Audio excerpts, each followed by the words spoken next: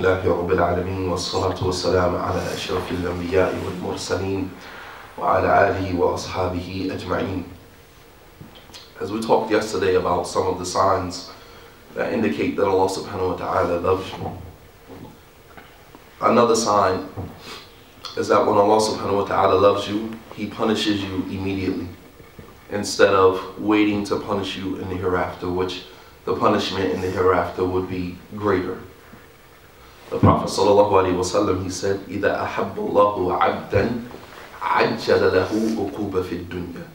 That when Allah loves a servant, He hastens His punishment in this life. And this is something, if we use modern terminology, you hear people say all the time, my karma is immediate. My karma is immediate. Meaning, when I do something wrong, it always comes back to me almost immediately.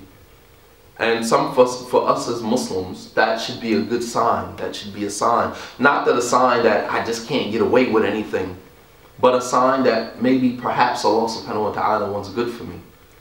The Prophet ﷺ was mentioned in the authentic narration on the authority of Abdullah ibn Mughaffal, who said that a man, he met a prostitute. لقي رجل من أصحاب النبي صلى الله عليه وسلم امرأة كانت بغية في الجاهلية فبسط يده إليها فقالت معاذ الله أو قال سبحان الله قالت سبحان الله فقد أذهب الله بالجاهلية وجاءنا بالإسلام فتركها فلما تولت وذهبت المرأة كان الرجل ينظر إليها وهي تمشي فأصاب وجهه حائطا فذهب إلى النبي صلى الله عليه وسلم ليخبره بما حصل والدم يسيل على وجهه فقال النبي صلى الله عليه وسلم أنت عبد أراد الله بك خيرا إذا أراد الله بعبد خير عجل له عقوبة في الدنيا وإذا لم يرد الله لعبد خير أمسك عليه العذاب وعقوبة حتى يوافيه يوم القيامة وهو كجبل عظيم. Subhanallah. This particular companion, he saw a woman who used to be a prostitute in Jahiliyyah prior to Islam. And when he saw the woman, he thought that perhaps the woman was still in that element. So he stuck his hand out to her, and the woman said to him, Subhanallah, Allah has removed us from Jahiliyyah and brought us to Islam. Meaning, I don't do that anymore. Don't, treat me like that anymore. I don't get down like that anymore. So as the woman began to walk away, the companion was looking at her as she was walking away. And as he was walking backwards, he hit his head on something. So he went and told the Prophet ﷺ, and as he went to the Prophet ﷺ to tell him, blood was literally coming down the side of his face from the wound.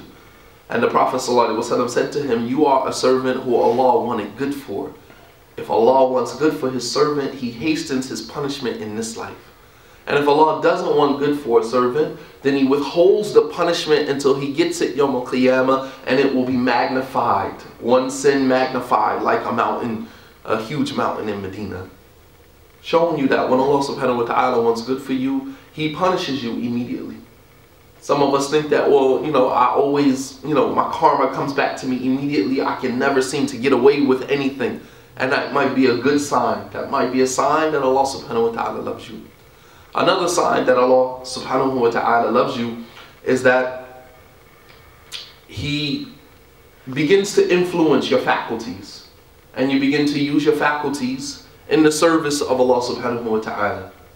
The Prophet sallallahu alaihi wasallam, he said that Allah subhanahu wa ta'ala says, and this is a hadith al-Qudsi, that ما تقرب إلي عبدي بشيء أحب إلي مما افترضت عليه. That my servant doesn't come close to me with anything that is more beloved to me than the things that I have already made obligatory on him.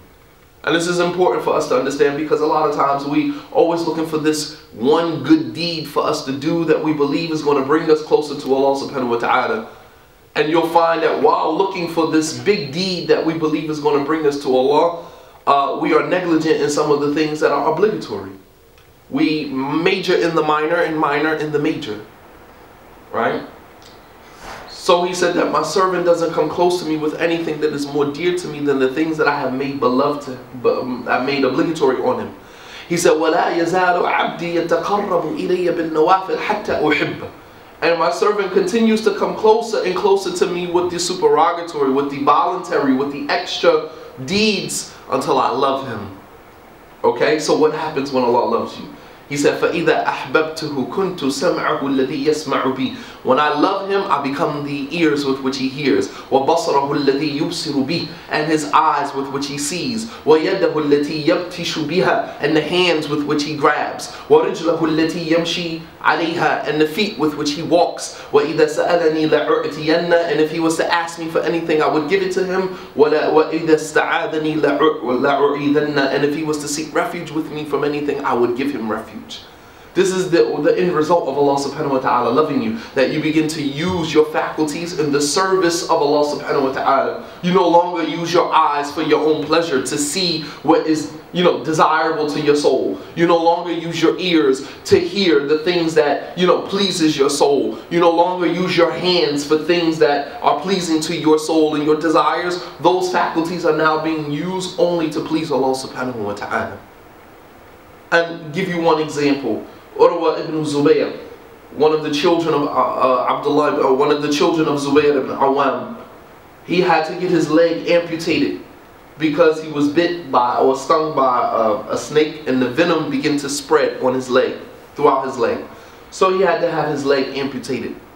So one of the people who were there, some of the non-Muslim doctors or physicians that were looking at his leg, said, should we pour you some khamr? Should we pour you some alcohol to numb you to the pain?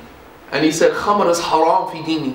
وَلَا أَسْتَعِينُ عَلَى مَا حَرَّمَ اللَّهِ عَلَى مَا أَرْجُ فِيهِ الْعَافِيَةِ. He said that I will not use, he said, khamr is haram in my religion. He said, and I will not use something that Allah made haram to gain Allah subhanahu wa ta'ala's success in an affair that I desire his success. I'm not going to use something haram. And that's a general principle that we can use in our lives. I'm not going to use something that Allah made haram to gain success in an affair that I require, that I want Allah subhanahu wa ta'ala's success in. Right? So they asked him, well, what are you going to do when we removing your leg? He said, I'll remember Allah subhanahu wa ta'ala.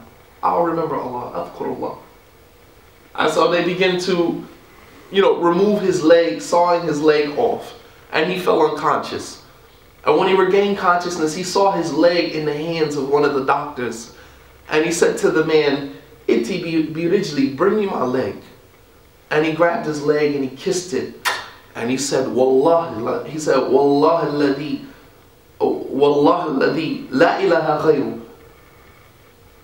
Ana uqsim billadhi ja'ala, ana uqsim billadhi ja'alaki tahti.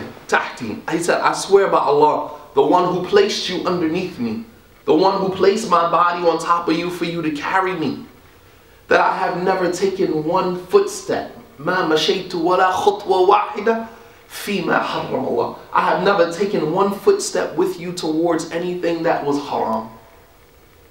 He's talking to his leg. He said, I swear by the one who placed you at my service, who gave you to me to carry my body on, that I have never taken one footstep with you towards anything that is haram. And I mean, this is important for us because we know that Yawm al-Qiyamah, our body parts will talk to us. Yawm al-Qiyamah, our body parts will testify against us, as Allah subhanahu wa ta'ala mentions in the Quran. حَتَّى إِذَا شَهِدَ عَلَيْهِمْ سَمْعُهُمْ وَأَبْصَارُهُمْ. That when their eyes and their hearing testify against them. Allah subhanahu wa ta'ala mentions the conversation between the human being and his body parts. قَالُوا لِمَا شَهِدْتُمْ عَلَيْنَا قَالُوا أَنْتَقَنَ اللَّهُ الَّذِي أَنْتَقَ كُلَّ شَيْءٍ. That they will ask the body parts, why did you testify against us? And the body parts will respond back that Allah is the one who gave us the ability to speak, the one who can give anything the ability to speak. Allah subhanahu wa ta'ala is al-azim. Allah subhanahu wa ta'ala can do يَفَعَالُ لِمَا يُرِيدُ, can do whatever he wills. So he's talking to his body part, he's talking to his leg. He said, I swear by Allah, the one who gave you to me to carry my body on, that I have never taken one footstep with you towards anything that is haram. I mean, when you think about, in retrospect, today, How many of us can look at our body parts and say that I have never used you in the commission of anything that is haram? How many of us can look at our hands and our eyes and all of these body parts that are going to testify against us Yawm al-Qiyamah and say that I have never used you? Right? Because these body parts are going to testify for you or against you. The Quran is going to testify for you or against you. The earth is going to testify for you or against you.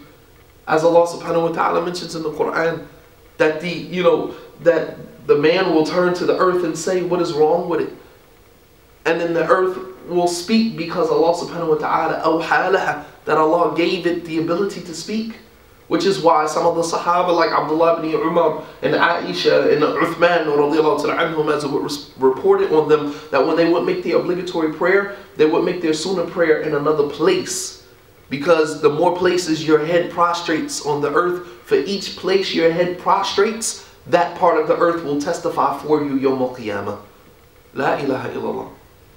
So, when Allah subhanahu wa ta'ala loves you, He begins to influence your faculties, and using your faculties only in the manner that is pleasing to Allah subhanahu wa ta'ala. Wallahu ta'ala a'lam, wa sallallahu ala nabiyyina Muhammad wa ala alihi wa sahbihi ajma'in, wa akhiru da'wana alhamdulillahi rabbil alamin. Wassalamu alaikum wa rahmatullahi wa barakatuh.